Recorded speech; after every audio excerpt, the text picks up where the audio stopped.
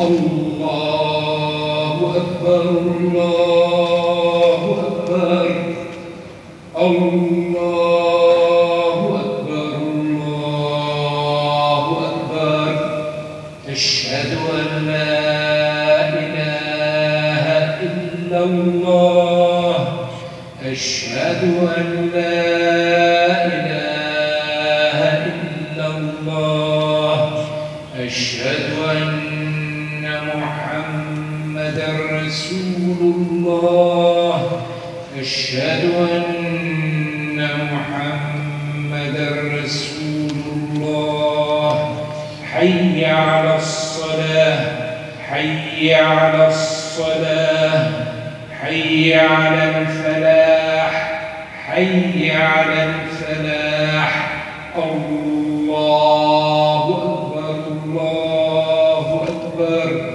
لا إله إلا الله. إن الحمد لله نحمده ونستعينه ونستغفره ونعوذ بالله من شرور أنفسنا ومن سيئات أعمالنا من يهده الله فلا مضل له ومن يضلل فلا هادي له وأشهد أن لا إله إلا الله وحده لا شريك له وأشهد أن محمدا عبده ورسوله فصلوات الله وسلامه عليه وعلى آله وأصحابه ومن تبعهم بإحسان إلى يوم الدين وسلم تسليما كثيرا. Indeed, all praise belongs to Allah subhanahu wa ta'ala, and therefore we should praise Him and glorify Him and seek Allah subhanahu wa ta'ala's help in all matters in our lives. And we should seek refuge in Allah subhanahu wa ta'ala from any evil desires within ourselves and from any evil which results from our bad deeds. Verily, whomever Allah subhanahu wa ta'ala guides, no one can misguide. And whomever Allah subhanahu wa ta'ala allows to go astray, no one can guide. And I bear witness that there is none worthy of our worship, our devotion, our servitude, our ultimate adoration and ultimate obedience, except our Creator, Allah subhanahu wa ta'ala. And I bear witness that Muhammad sallallahu alayhi wa sallam is His final messenger.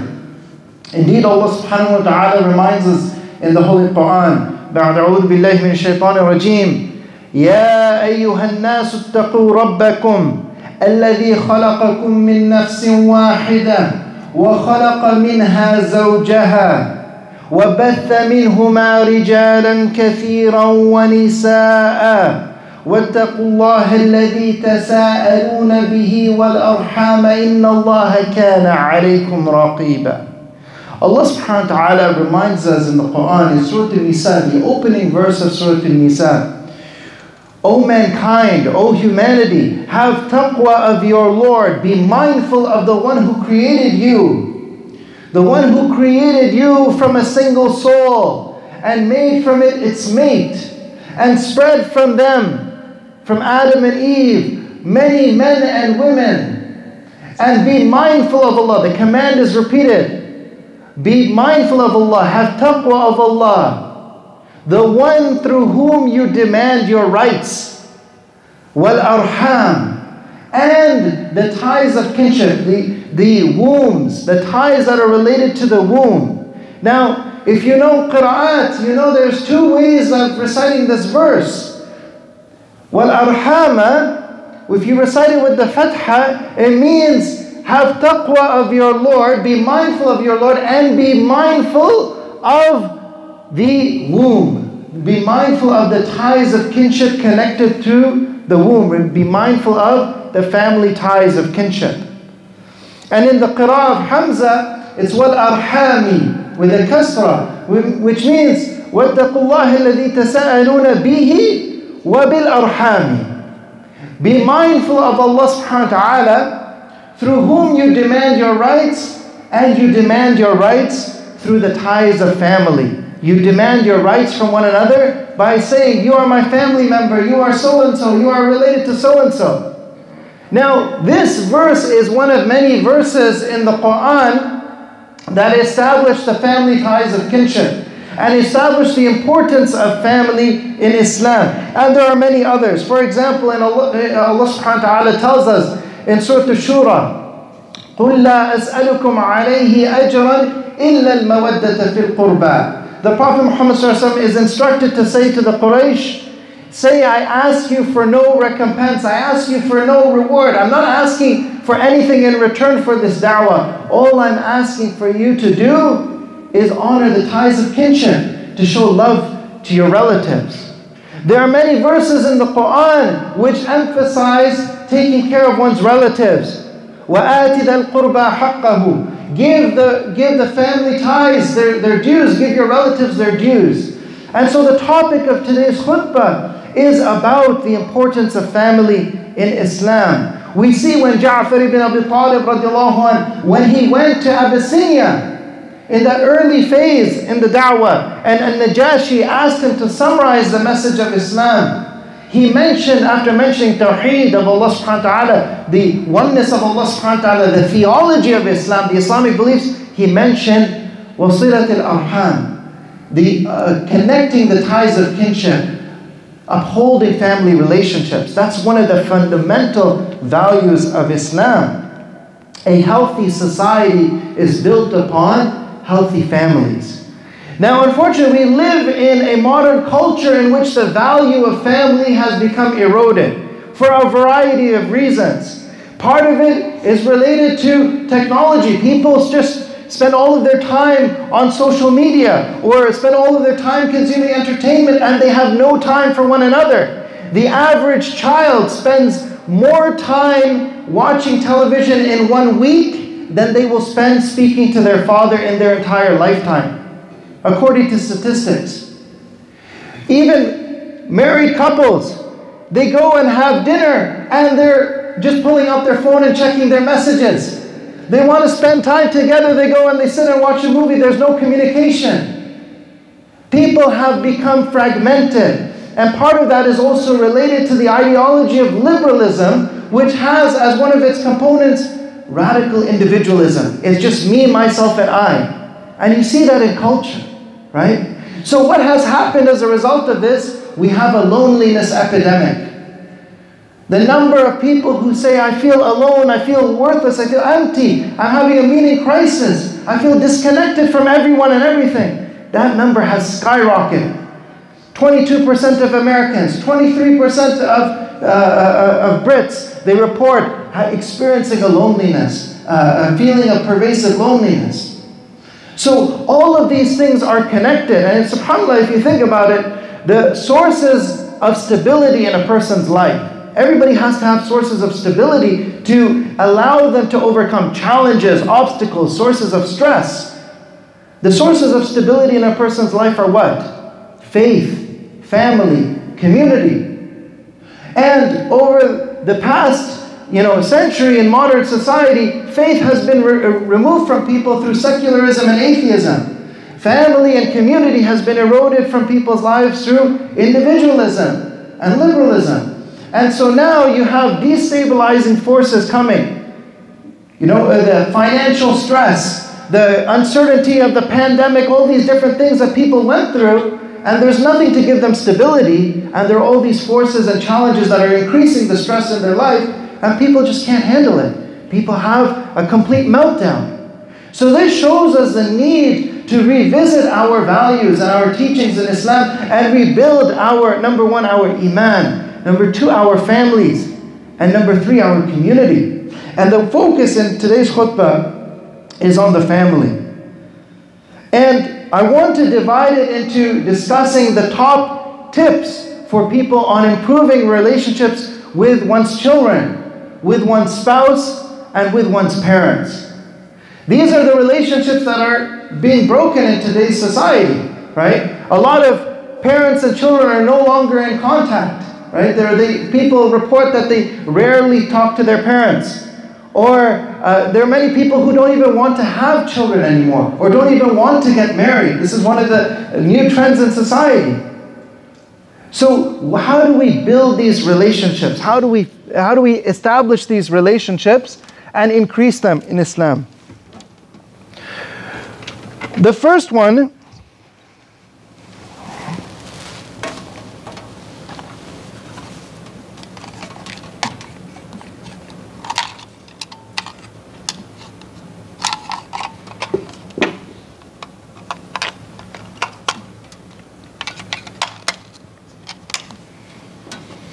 Bismillah. How do we build and establish these family relationships in Islam? The first are, what are the top tips we can do today to improve our relationship with our children?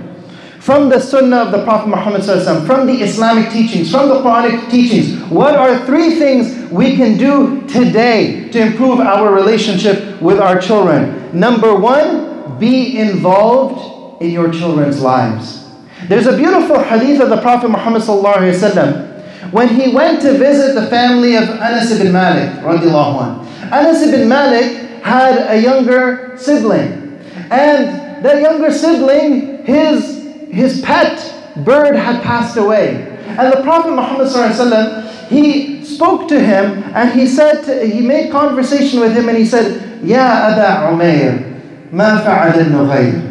He made this rhyme. He gave him a kunya and he said, Oh Abu Umayr, what did the little bird do? Right? He made him laugh and he made some humor in this way. Now there's an interesting interesting narration where the son of Imam Ahmad ibn Hanbal, he saw Imam al-Shafi'i in the masjid all night, and he was wondering, what is he doing just sitting all night in the masjid? He's not standing and praying. And he told his father, so they said, let's go ask him. In the morning they went and they asked him. He said, all night I was sitting and thinking about this hadith, and I derived over 70 rulings just from this phrase, Ya Aba Umayr, ma fa'al al-Nughayr. It shows you the level of Islamic scholarship. What were all these rulings he derived? The permissibility of having pets, the permissibility of using a kunya for a child, the importance of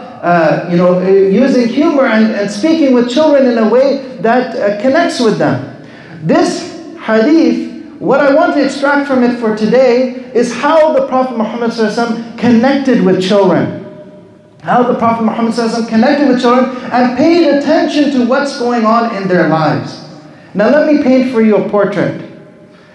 A child comes home from school. He says, Baba, I'm so excited today. Do you know what game we played? We did this. Dad says, leave me alone. I'm busy, that's great, whatever, brushes him off. Next week, the child comes home. Oh, I'm so excited, we were doing this, and you know what this person said to me? And I made this cool rocket in school, I'm really excited about it. Okay, yeah, great. What's your report card? How are you doing? Not interested in what the child is interested in.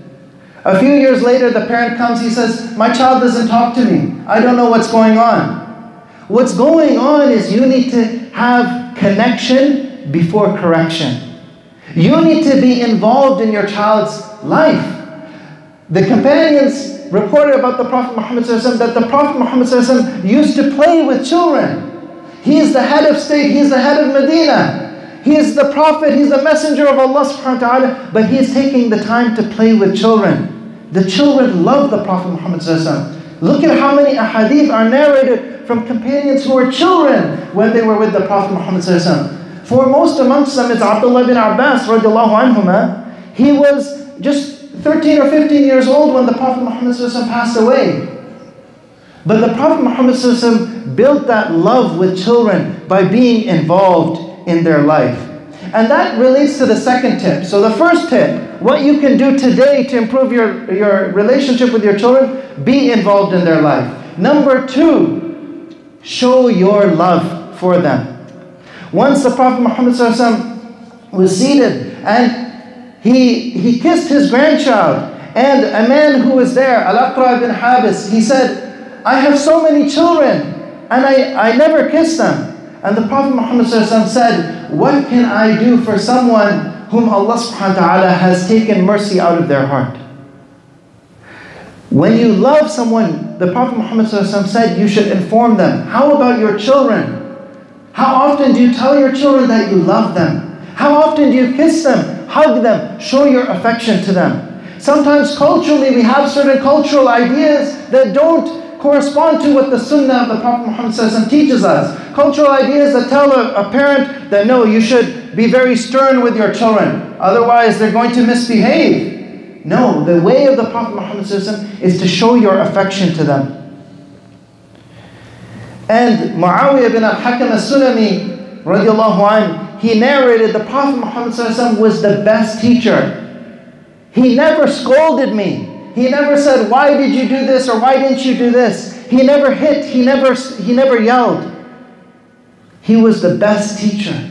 This is the example. Allah subhanahu wa ta'ala says in the Quran, لَقَدْ كَانَ لَكُمْ فِي رَسُولِ اللَّهِ أُسْوَةٌ حَسَنَةٌ. You have in the example of the Prophet Muhammad the best role model. And that brings me to the third tip. Be a positive role model. Whatever behavior you want to see in your children, start modeling that today. You want them to improve in their prayers. In the Quran, pray together. The family that prays together stays together. Now, what about one's relationship with one's spouse? What about one's relationship with one's wife or with one's husband? How do we improve that relationship? The Prophet Muhammad said, خَيْرُكُمْ خَيْرُكُمْ لِأَهْلِي وَأَنَا خَيْرُكُمْ لِأَهْلِي. The Prophet Muhammad said, the best of you is the one who is best to their family, their spouse. And I am the one of you who strives the best in my relationship with my spouse. Now, what are the tips we can apply from the Islamic teachings that will improve one's relationship with one's spouse? The first are the languages of love. This is something that, there was a famous book written by Dr. Gary Chapman. He talked about these 5 languages of love. But in fact, you can see these languages of love in the example of the Prophet Muhammad ﷺ. So for example, the first is words of affirmation. You tell them, I love you. And the Prophet Muhammad ﷺ said, if you love someone, you should tell them. You should express it to them. You should have kind words between one spouse. The other is quality time. We know that the Prophet Muhammad ﷺ, he used to spend time with his spouses, like Aisha radiallahu anha. She recalls a time when the Prophet Muhammad ﷺ was with her and they went for a race together. They went racing together. Another time when the Abyssinian, a group of Abyssinians were in the masjid, they were doing a performance and the Prophet Muhammad ﷺ carried Aisha radiallahu anha on his back. The time that is spent with one's spouse is fundamental. It's one of the languages of love, quality time. Number 3, receiving gifts. The Prophet Muhammad said, give gifts, it will establish love between one another. Number 4, acts of service. Aisha radiallahu anha was asked, what did the Prophet Muhammad used to do when he was at home? She said, كَانَ فِي خِدْمَةِ أَهْلِهَا. He was always in the service of his family. And the 5th one is the physical touch. The physical touch as a way of expressing affection and love. Allah subhanahu wa ta'ala says in the Quran that from His signs, وَمِنْ آيَاتِهِ, from His divine signs, أَنْ خَلَقَ لَكُم مِّنْ أَنفُسِكُمْ أَزْوَاجًا, that He has created for you spouses. أَنْ خَلَقَ لَكُم مِّنْ أَنفُسِكُمْ أَزْوَاجًا لِتَسْكُنُوا إِلَيْهَا, so that you may have sakina, peace and tranquility between you. Many homes do not have peace and tranquility between the spouses. But what is the key to getting that peace and tranquility? Allah subhanahu wa ta'ala says in this verse, وَجَعَلَ بَيْنَكُمْ مَوَدَّةً وَرَحْمَةً. He has made between you love and mercy. Now love we understand. Mercy a lot of people don't understand. Mercy, a lot of marital therapists, they say that what causes many marriages to fail is this lack of compassion. When people don't understand what the other person is going through, or they don't try to understand the other person's struggles, that lack of compassion causes a lot of marriages to fail. And that brings us to the second point. So the first tip for improving your relationship with your spouse today is implementing the languages of love. The second tip is shared responsibilities. We mentioned how the Prophet Muhammad was involved in chores in his home. He was involved in different duties in his home. He used to mend his own shoes. He used to take care of the family. Now, when it comes to responsibilities, when there's an unequal division of responsibilities in the home, that leads to unmet expectations. Unmet expectations. I wanted my spouse to do this. I wanted my wife to do this. She didn't do it. And what does that lead to? That leads to resentment. And resentment over time builds. It's cumulative. And that leads to small issues becoming bigger issues. Every time there's a small disagreement, a big fight comes because of it. They say we're making a mountain out of a molehill. Why does that happen? It's because there's underlying resentment, because of unmet expectations, because of a lack of open communication. So you have to start by opening the communication. How would you like to see the division of responsibilities in the home? How can we work together to do this? My wife likes to load the dishwasher, I like to unload the dishwasher. Okay, khalas, we have a division of responsibility. Looking at how we can fairly divide the tasks in the home. This is according to the sunnah of the Prophet Muhammad sallallahu alaihi wasallam. In the Shama'il of Imam al-Tirmidhi, it's mentioned, how did the Prophet Muhammad sallallahu alaihi wasallam used to divide his time? He would divide his time into thirds. 1/3 for the community. 1/3 for his family, and 1/3 for his relationship with Allah subhanahu wa ta'ala. He divided this into thirds to ensure the needs of everyone was met. And the final tip for improving one's relationship with one's spouse is to avoid the 4 horsemen. What are the 4 horsemen? John Gottman, famous author of many books on marital health, he talks about 4 things. If you see them in a relationship, it predicts an increased likelihood of divorce. 4 things. And these are 4 things that Islam teaches us to avoid. What are these 4 things? He calls them the 4 horsemen. Number 1, criticism. Number 2, contempt. Number 3, defensiveness. Number 4, stonewalling. Stonewalling means I don't want to talk to you, I'm just going to ignore you.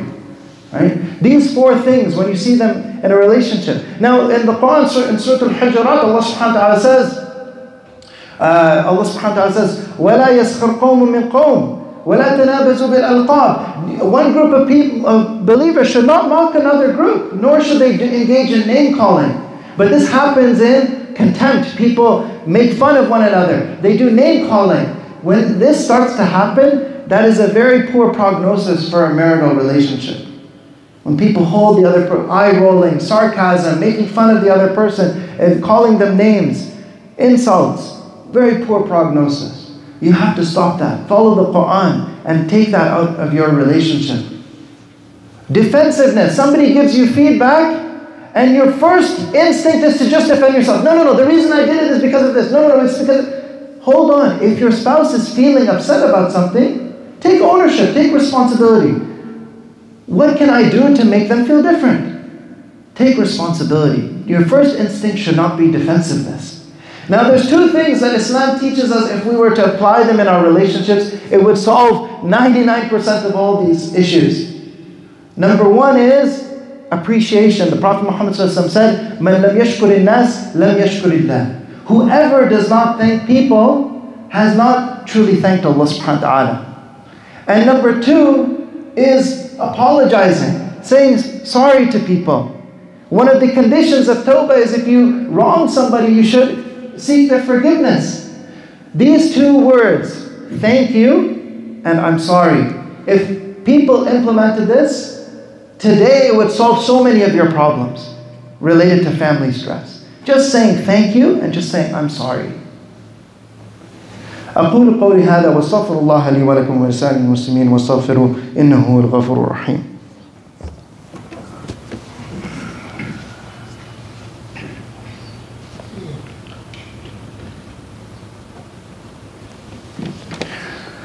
الحمد لله والصلاة والسلام على رسول الله وعلى آله وصحبه ومن والاه. We talked about what are tips from the Islamic teachings that you can implement today to improve your relationship with your children, to improve your relationship with your spouse. We mentioned for children, be involved. Number 2, show love. Number 3, be a positive role model. For one's relationship with one's spouse, number 1, express love, the 5 languages of love. Number 2, shared responsibilities. Number 3, avoid the 4 horsemen. What about one's relationship with one's parents? Allah subhanahu wa ta'ala mentions the rights of one's parents right after mentioning our relationship with Allah subhanahu wa ta'ala. وَاعْبُدُوا اللَّهَ وَلَا تُشْرِكُوا بِهِ شَيْئًا وَبِالْوَالِدَيْنِ إِحْسَانًا. Worship your Lord, worship Allah subhanahu wa ta'ala, and do not associate others with Him, and show excellence into your treatment with your parents. The relationship and importance of parents is one of the unique features of the Islamic value system that distinguishes Islam and allows the family system to flourish, because parents pass on so much wisdom to the children, and when they go on to become parents, you need to maintain those relationships. Allah subhanahu wa ta'ala tells us in Surah Al-Isra, وَاخْفِضْ لَهُمَا جَنَاحَ الذُّلِّ مِنَ الرَّحْمَةِ. Lower to them the wing of humility with mercy. This is a beautiful example Allah subhanahu wa ta'ala gives. When a bird looks after its young, it brings them close to it with its wing. That is the humility. And Allah subhanahu wa ta'ala says, do that with mercy, with compassion. The Prophet Muhammad said, may his nose be rubbed in the dust. He mentioned 3 times. Who? The person whose parents reach old age, but they do not enter into Jannah because of them. When your parents get older, you have a unique opportunity, a unique ticket to Jannah through your service, your khidmah to your parents. Make dua for your parents. وَقُلْ رَبِّ ارْحَمْهُمَا كَمَا رَبَّيَانِي صَغِيرًا. Say, my Lord, bestow your mercy on them as they used to take care of me when I was a child. You'll only realize this when you yourself become a parent. You see how much you do for your baby. Then you appreciate how much your parents did for you. The relationship with parents is such an important thing. What are the 3 tips we can implement? Number 1, respect and love for one's parents. Birrul walidain. The word bir, it conveys the utmost level of respect and kindness. Number 2, make dua for them. Make dua for your parents. Regularly, daily, make dua for your parents. And their status and importance will increase in your heart, and you will appreciate how much they did for you. And number 3, check on them regularly. Check on them regularly. This kindness and care, this lowering of the wing of humility, it means that you visit your parents. You call them, ask them how they're doing. When was the last time we called our mother or father just to tell them, I love you so much, thank you for everything you've done for me, and I want to know how you're doing. Maybe somebody's going to do that and their parent is going to say, who are you? What have you done with my child? Right? But that is part of the sunnah as well. That is from the Islamic teachings. Now, one of the things that we realize when we implement these ties, these teachings, the ties of family become strong. And in the afterlife, one of the gifts in Jannah is that we are reunited with our family. Allah subhanahu wa ta'ala says in Surah Al-Ra'd, جَنَّاتُ عَدْنٍ يَدْخُلُونَهَا وَمَنْ صَلَحَ مِنْ آبَائِهِمْ وَأَزْوَاجِهِمْ وَذُرِّيَّاتِهِمْ. The gardens of Eden, the gardens of paradise that they will enter, as well as the righteous from amongst their parents and their spouses and their children. وَالْمَلَائِكَةُ يَدْخُلُونَ عَلَيْهِمْ مِنْ كُلِّ بَابٍ. And the angels are coming to greet them from every gate. سَلَامٌ عَلَيْكُمْ بِمَا صَبَرْتُمْ. Glad tidings to you, peace be unto you for the patience and perseverance that you had. فَنِعْمَ عُقْبَى الدَّارِ. What a noble and blessed final abode. May Allah subhanahu wa ta'ala make us from amongst the companions of Jannah and unite us with our family in the next life. رَبَّنَا آتِنَا فِي الدُّنْيَا حَسَنَةً وَفِي الْآخِرَةِ حَسَنَةً وَقِنَا عَذَابَ النَّارِ. رَبَّنَا لَا تُزِغْ قُلُوبَنَا بَعْدَ إِذْ هَدَيْتَنَا وَهَبْ لَنَا مِن لَّدُنكَ رَحْمَةً إِنَّكَ أَنتَ الْوَهَّابُ. اللهم أعز الإسلام والمسلمين. اللهم ارفع الظلم عن المظلومين في كل مكان وفي كل بلاد يا رب العالمين. يا قوي يا عزيز. عباد الله، إن الله يأمر بالعدل والإحسان وإيتاء ذي القربى وينهى عن الفحشاء والمنكر والبغي يعظكم لعلكم تذكرون. وأقم الصلاة.